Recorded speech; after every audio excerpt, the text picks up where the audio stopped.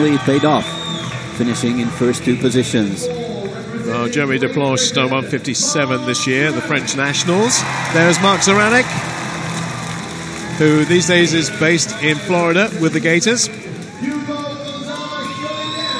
There's Gonzalez de Oliveira in 5.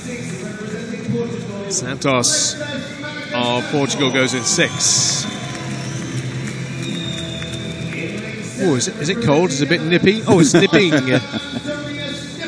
In 7. And Gurovic of Israel goes in lane number 8.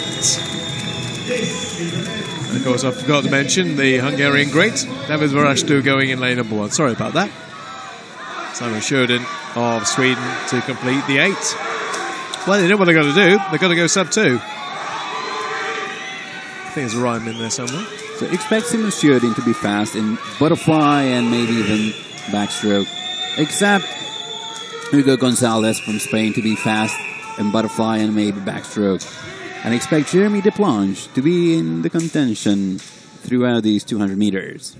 Well, we'll see how much of swimming with Florida has done for Zaranek. Well, he got a personal best this morning, so that's working pretty well. Second semi-final of the 200 meters individual medley for men. Centre lanes occupied by Jeremy Deplanche of Switzerland, Marc Zaranek of Great Britain, and Gonzalez of Spain. How's it looking over the first 35? Gonzalez strong in lane 5, also coming strong Jeremy Deplanche in 3. And the Swiss probably first at the turn. He is in 25.27. Zaranek a little while back, but his breaststroke is very, very strong. We'll bring him back into the field if he needs it. Maybe the backstroke can help him as well. We saw the big transition in the previous semi-final from butterfly to backstroke and how things do tend to sometimes unravel or improve depending on your point of view. Deplanche is still in front. Then there's 3 in a line behind him. Zaranek, Gonzalez and Santos will all go to the wall together. Gonzalez just ahead of Zaranek. 54.65 the split time. And that is 0.3 of a second faster than in the previous semi-final. Well, this should be one of the strong suits for Marc Zaranek of Great Britain, who's just keeping pace with Deplanche, who's not wanting to be beaten here. He's got a great time already this year. Now, who is he going to pull along to maybe a decent time here in Glasgow? It's going to be Deplanche who gets the first touch. Second touch goes from Zaranek. Third, Santos. 4, Gonzalez. And they hit 1:28, so they're about a second and a half outside European record pace. And now listen to the home crowd cheering on Marc Zaranek.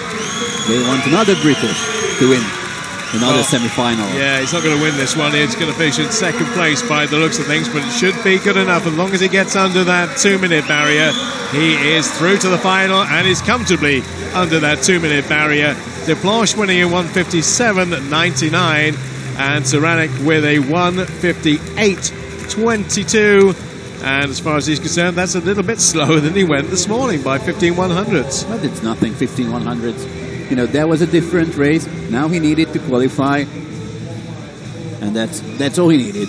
The 1:58, it's good enough for one of the top spots in the final.